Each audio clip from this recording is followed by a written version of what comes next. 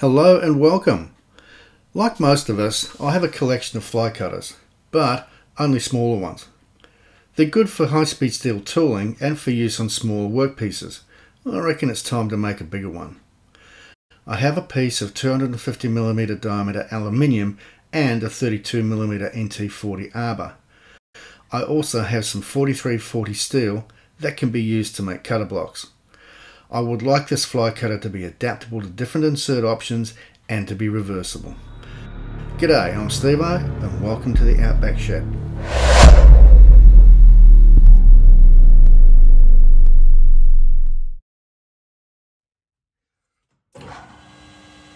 I'm going to use the forge wheel for this project and will need to use the standoffs that I made in a previous project, but I'll need to make some riser blocks for them as I will be using the outside jaws.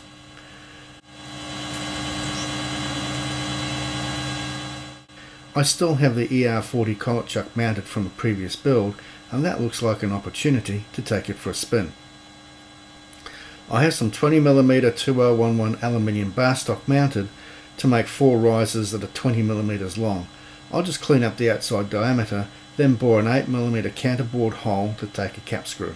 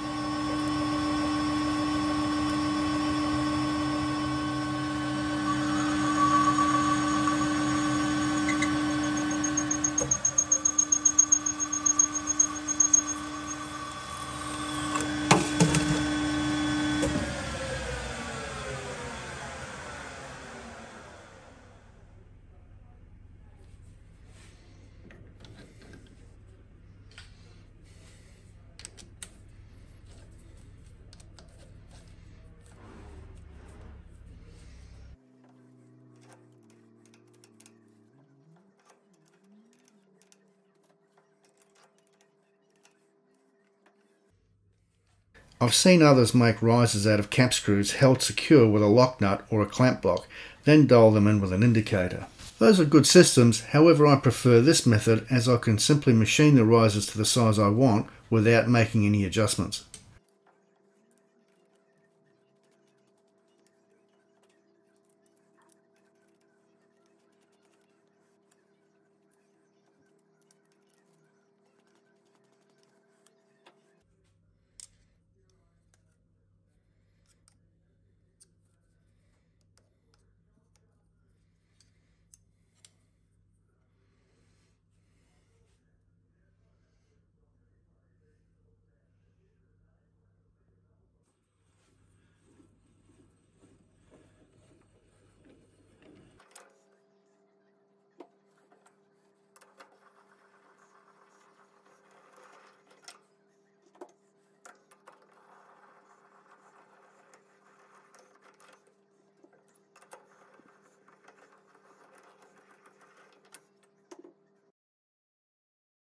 I'll put a light coat of die chem on each face, then remove the chuck jaws before machining them even.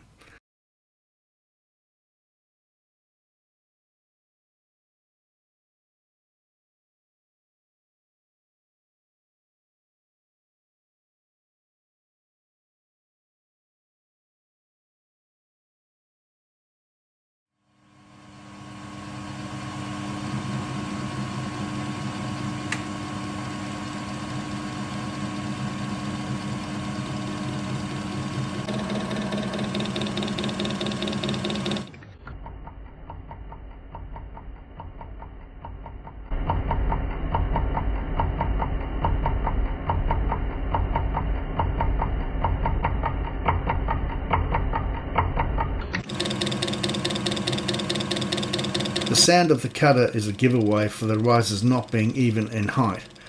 The elevated sound level of a slow-mo confirms this. Even cutting clicks on the final cut show that they are all the same. This is then confirmed by the dial indicator.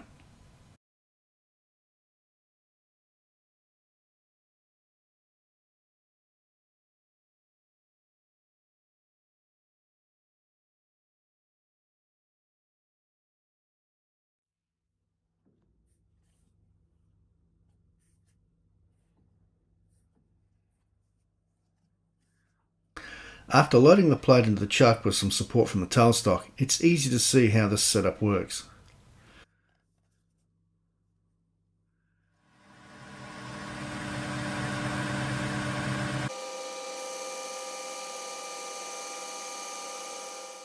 I'll face the first side and machine the outer edge that is exposed from the chuck, and then run a drill through the centre.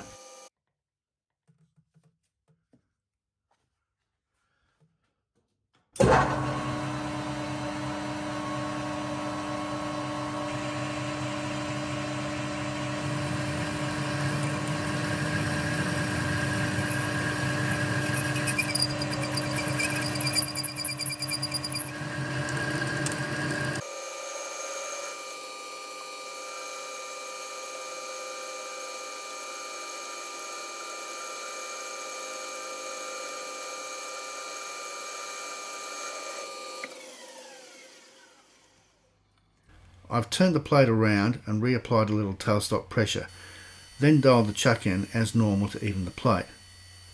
Then it's rinse and repeat for facing and finishing the outer edge. A 29mm drill followed by a boring bar will bring the hole to size.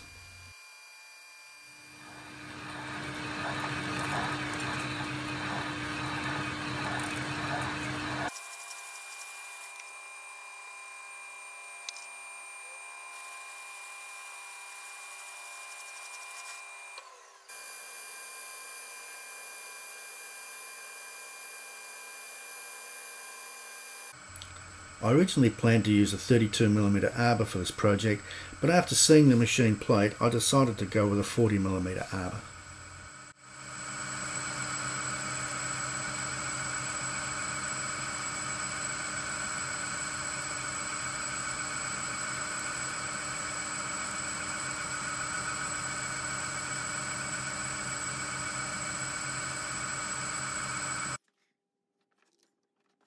Now it's off to the mill to machine some grooves for the cutter blocks.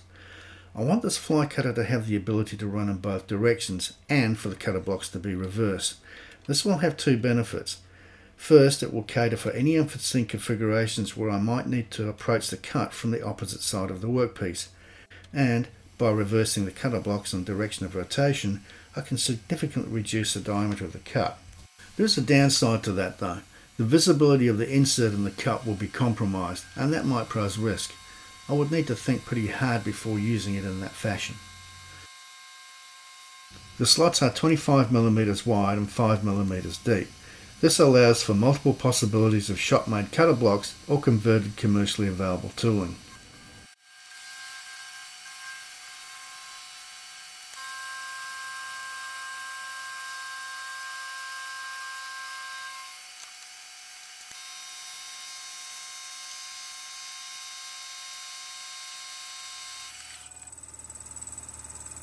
I've machined two slots in each groove to take mounting bolts. I'm going to use 10mm cap screws to secure the blocks.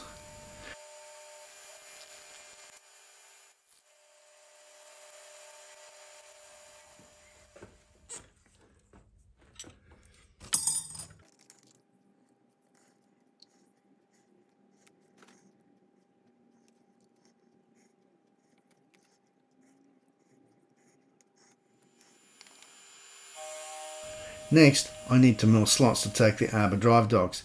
As the plate is reversible, I'll machine these on both sides of the plate.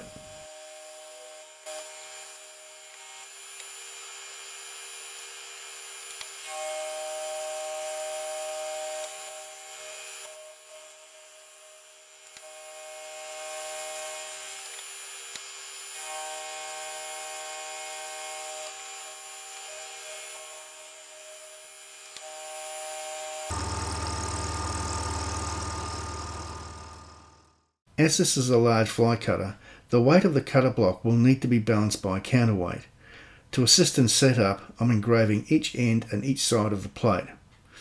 I can use the DRO to ensure that the start point is the same for each set and to ensure that the tick marks are accurate and consistent. The 1mm tick marks are 5mm long, the 5s are 7 and the 10s are 10mm long. I'm using a high-speed steel cutter to do the engraving rather than a diamond point or a drag engraver, as I want a rough surface inside the cut. I also don't have a diamond tool. A laser would be great if I had one, but I don't.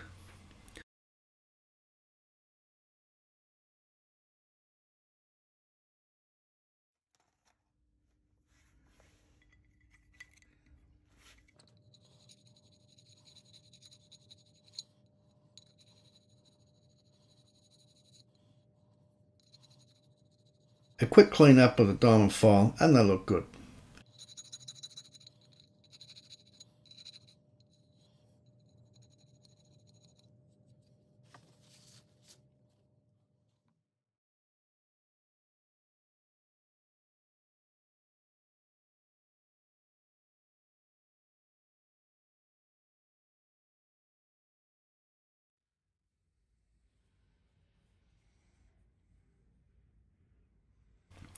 I'll put a small amount of epoxy paint over the engraving and then leave it to dry for a day or so.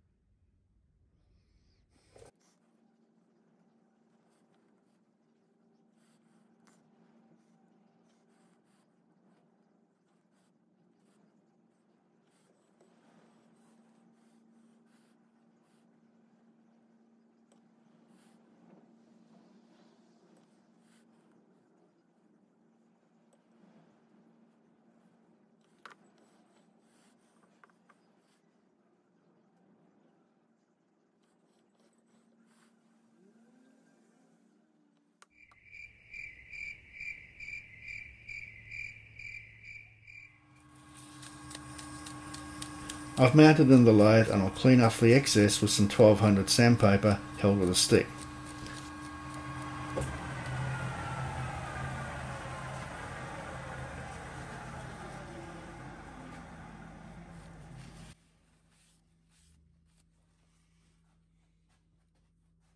That looks fine and I'm happy with it.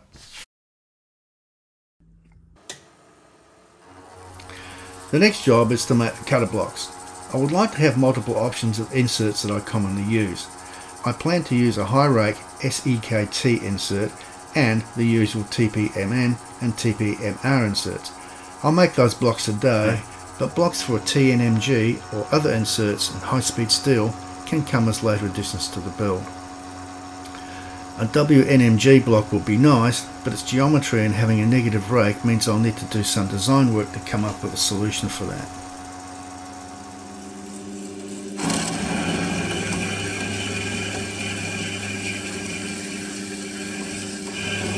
It's an easy job now to cut the blocks in the bandsaw to get 2 clamp caps.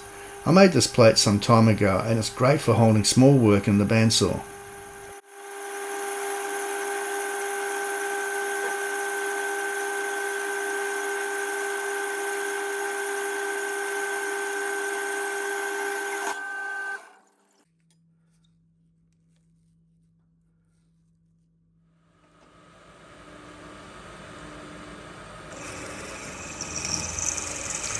Next it's just drill, countersink, tap and re-countersink for the 10mm clamp holes.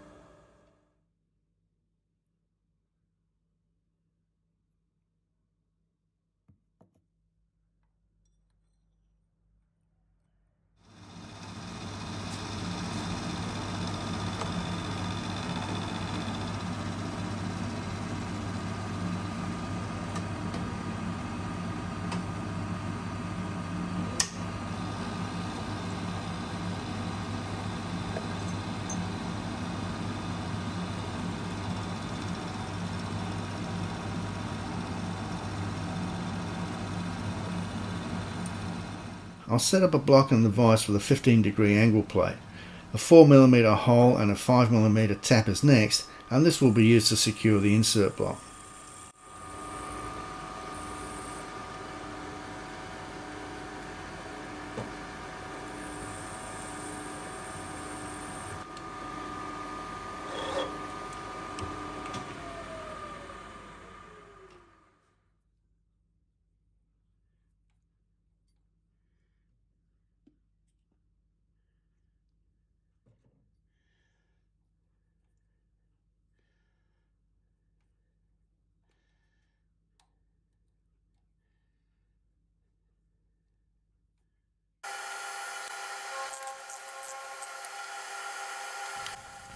It's a simple job then to set the vise to 45 degrees and machine a pocket for the insert.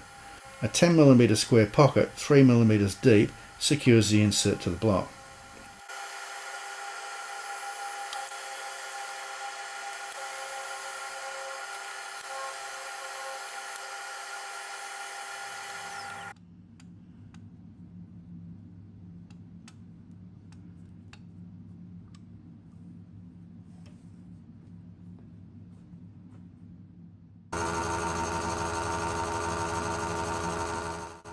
Next, to cut the clearance for the insert.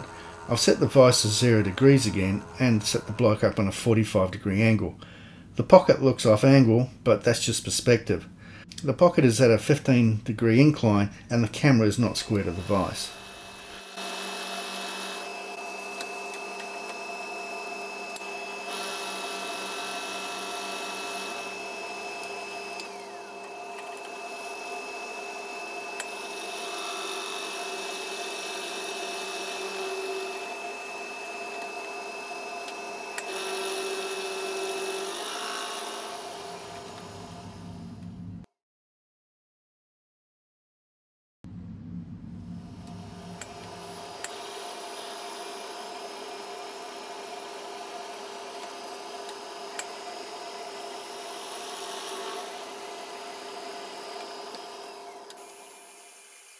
It's now rinse and repeat for the TPMN and TPMR inserts.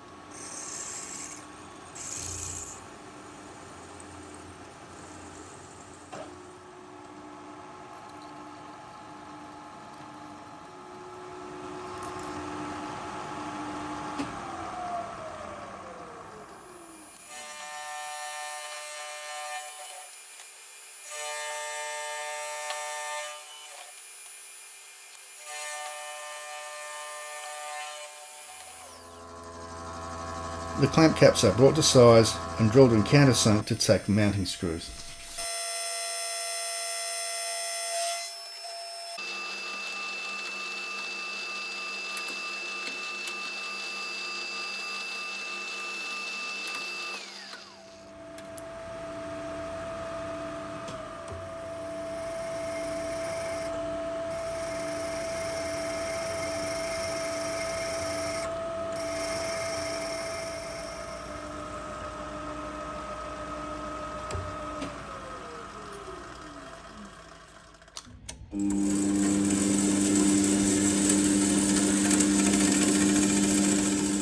I have an offcut to make insert clamps. Again, the small parts are easily held by clamps for use in the bandsaw.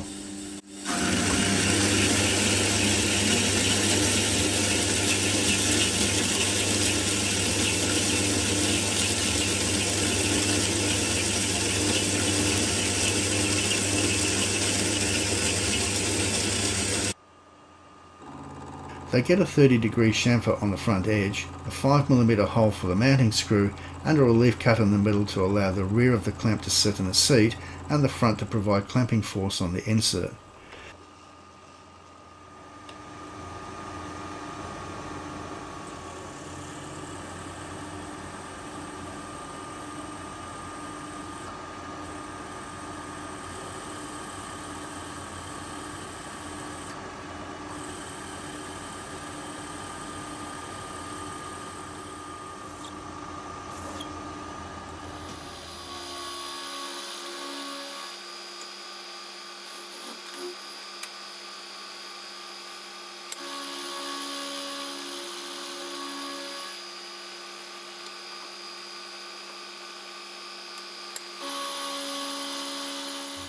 Next, I'll cut some blanks from a piece of mild steel for use as counterweights.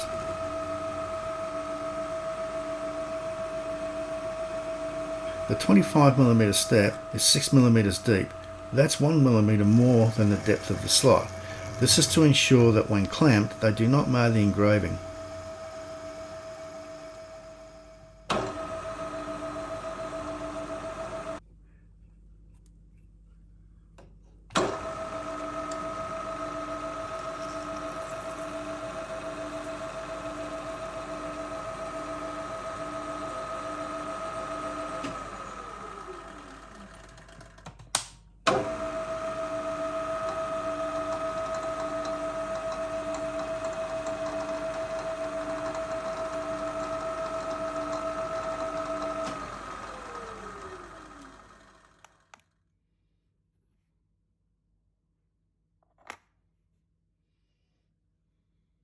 After drilling and tapping, I'll weigh everything. For this to work as planned, each counterweight must be the same weight as its matching cutter block. Taking each one in turn, I can machine them down to the required weight.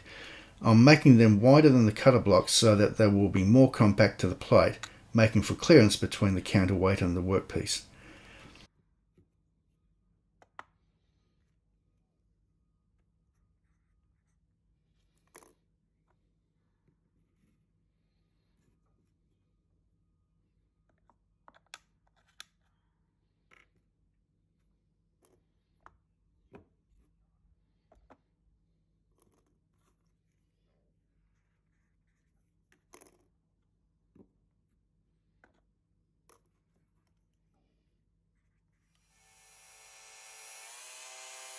After initial machining, I'll weigh the counterweight, then go back and machine off 1mm and reweigh it. I can then calculate how much to machine off to bring it to the target weight that I want. Starting with the heaviest first, I'll just sneak up on the target.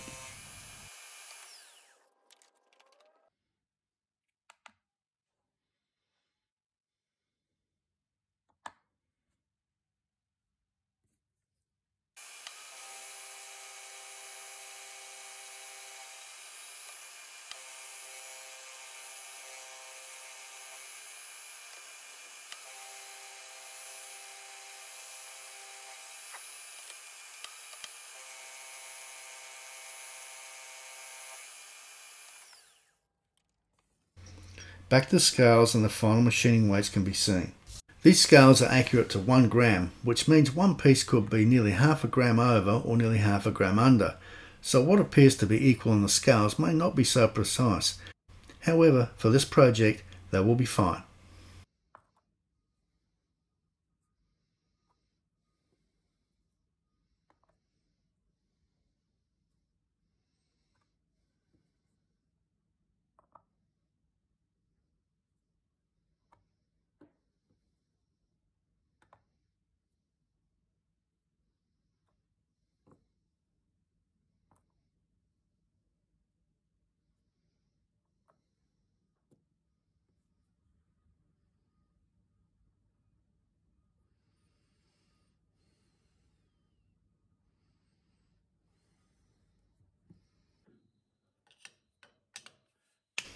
Time to change to a 3-jaw chuck.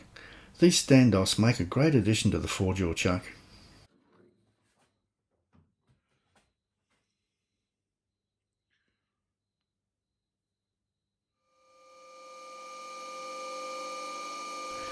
I'm not happy with the arbor clamp that came with the arbor. I'll machine a new one from an offcut of 4140. It's a simple machining job to bring it to size and then counterbore a 16mm hole through it.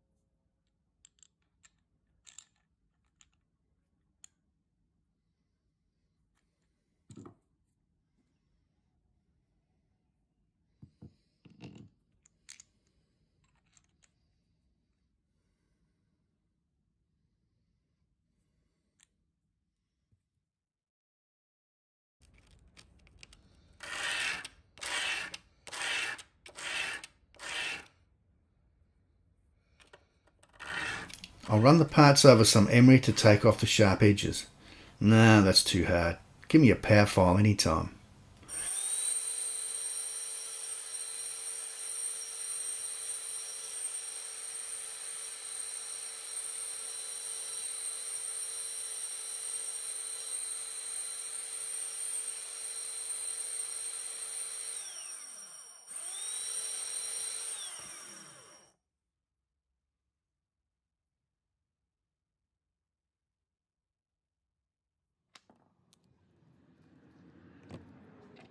To finish off the main parts, I'll blue them. This will also offer some protection against corrosion. I'll clean them up with some detergent and rinse them with acetyl alcohol off camera before putting them into the bluing liquid.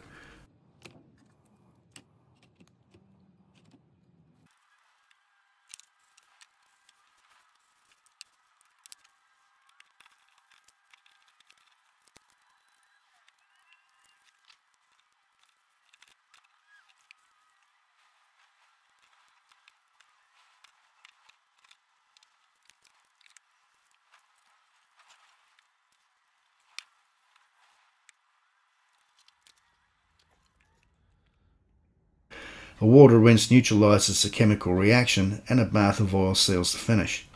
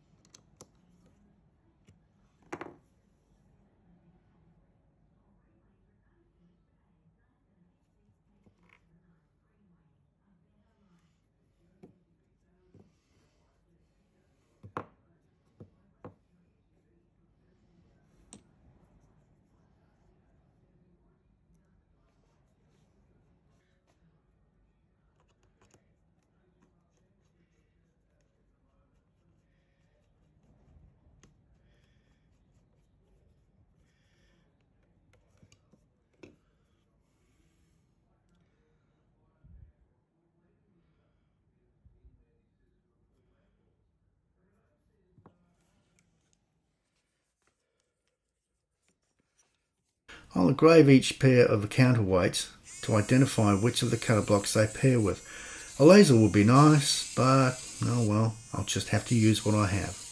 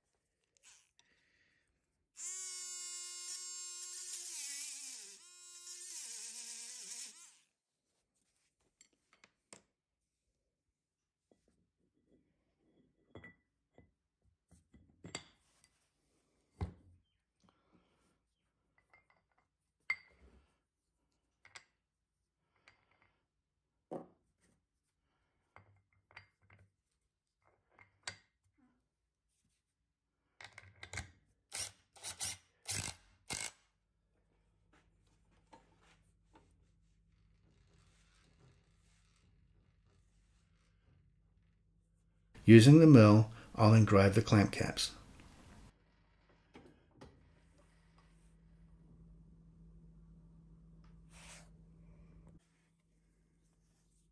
Now to assemble the parts.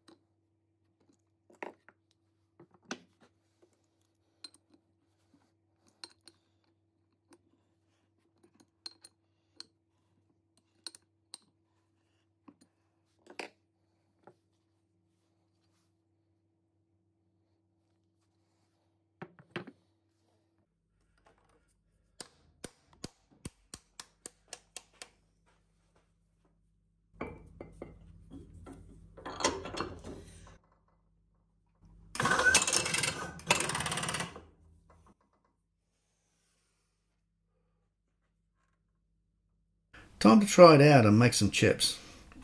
I'll set up a large block of aluminium in the vise, using the SEKT insert first in a 0.75mm cut at 600 RPM.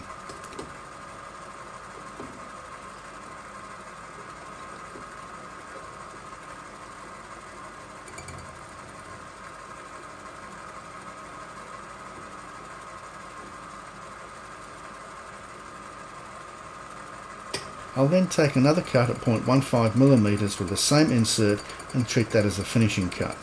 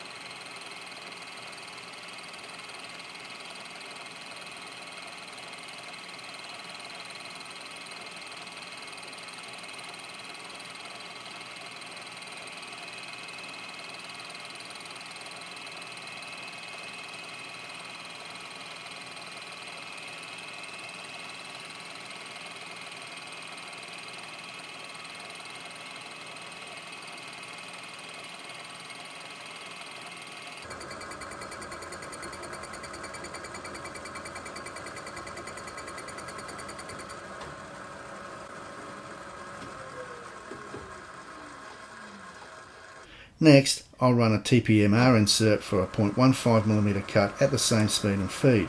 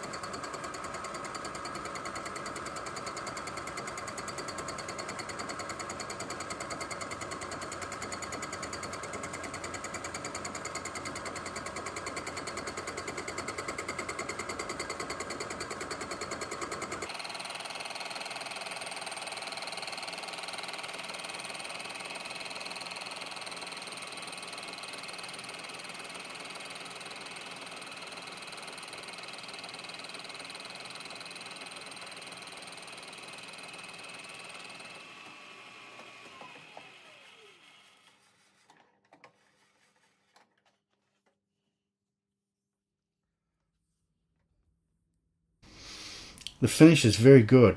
Both SEKT cuts produce a very smooth surface, and I'm sure with some tweaking of speeds and feeds I could improve on it.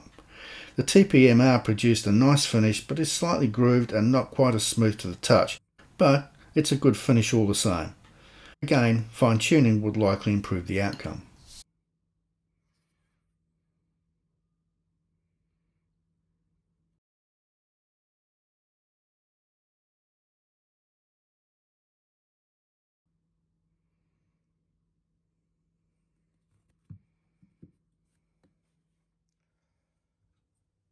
A closer look under the microscope shows the differences between the two inserts, but you can form your own conclusions. This has been a demanding build, and I wanted this fly cutter to be versatile and adaptable, and it is. There are future opportunities to make cutter blocks to take other inserts that would further increase the versatility of this tool. As always, thanks for watching. I hope you enjoyed the build and found it of value. If so, please consider subscribing if you haven't already, and give it the thumbs up. Be productive, be creative, but most importantly, be safe in your shed. Catch you next time.